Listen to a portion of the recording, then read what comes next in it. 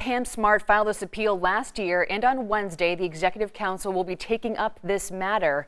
Smart is serving a life sentence for conspiring to commit the murder of her husband, Gregg Smart. As of today, Billy Flynn, the man convicted for killing her husband, and 3 others have all been released from prison.